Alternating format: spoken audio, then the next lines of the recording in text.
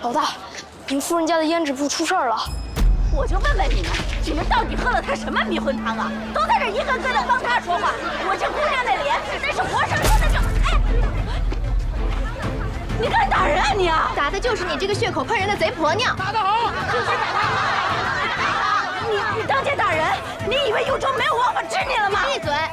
幽州的王法，第一个就该整治你！你敢跟我上公堂吗？谁烂了脸，谁跟我去验！去啊！去啊！哎呀，你个小娼妇！老骗子！老骗子！老骗子！骗我！老骗子！老骗子！老骗子！当我好人好欺负是吧？老骗子！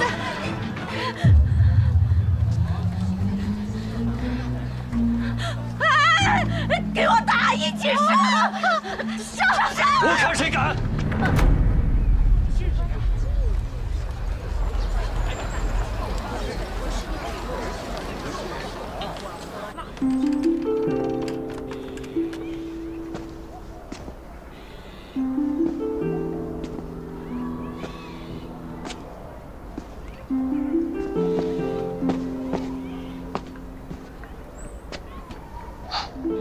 行了，没事了。